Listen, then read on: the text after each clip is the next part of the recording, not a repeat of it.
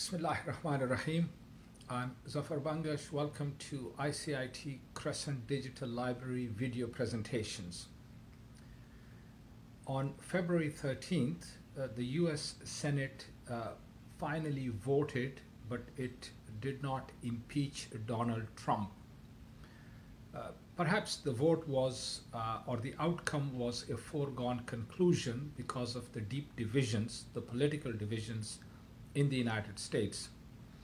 The vast majority of Republicans were simply not prepared to abandon Trump, not because they love Trump, but because of the fact that 74.2 million Americans had voted for Trump, and that was the constituency that these Republican senators were also going to appeal to ultimately. The vote in the Senate was 57 to 43, and what was needed was 67 votes, that is 2/3 majority in the Senate. And so the Democratic-led Senate failed to impeach Trump because only 7 Republicans voted with them.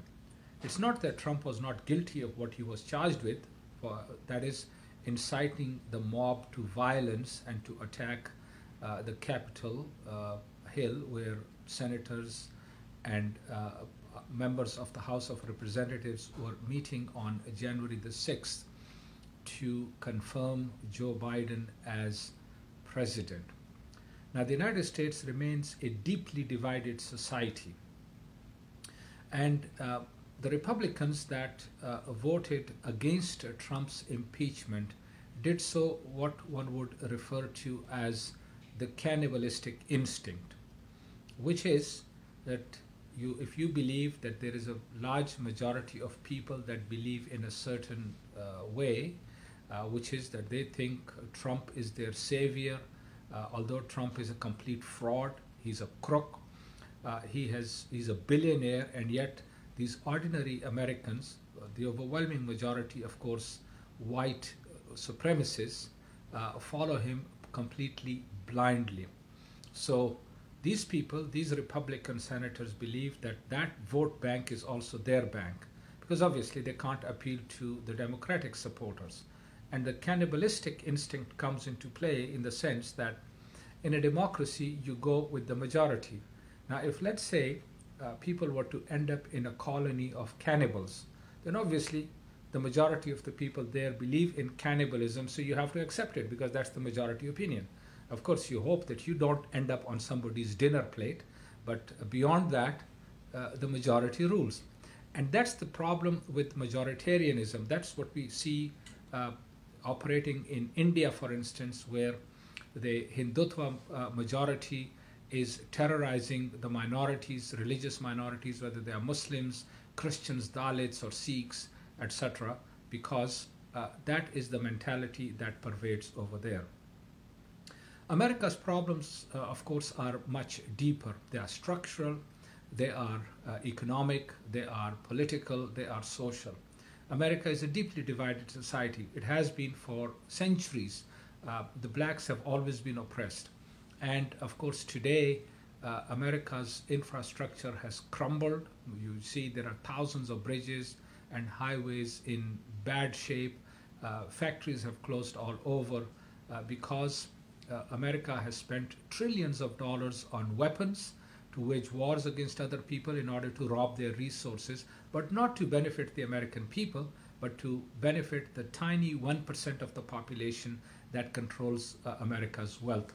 Just to get a glimpse into how deeply divided America is, a century ago, that means 100 years ago, the difference between the richest and poorest people in America in terms of income was 3 to 1.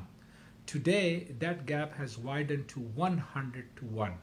The top 1% of American population owns more wealth than the bottom 50% of the population. And of course, America also has a lot of guns in people's hands. Out of the 330 million people, there are 372 million guns, some of them heavy weapons in the possession of people. And America also leads the world in the number of people that are imprisoned, 2.3 million of them. In fact, building prisons is a very lucrative business, and the businesses compete with each other in order to build prisons and to run them because it's very profitable. And we also see America's total failure in the healthcare system by failing to provide support to the most vulnerable. That's why America has the largest number of deaths, more than 450,000, as well as the largest number of infections in the world by far.